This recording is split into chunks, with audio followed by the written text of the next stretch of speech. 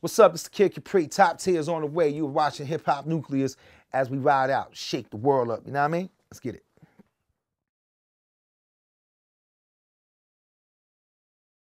Closing of the tunnel, how did it affect you?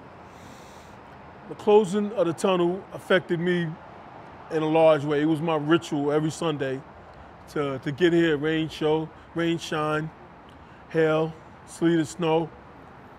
We all look forward to the tunnel every Sunday. You know, number one, we got to see all the artists, and we got to hear all the new songs, and we got to meet people from all over. I met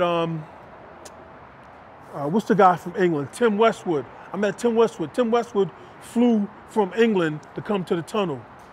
I'm checking IDs in the front. I met people from Norway, France, Canada, Germany, Russia.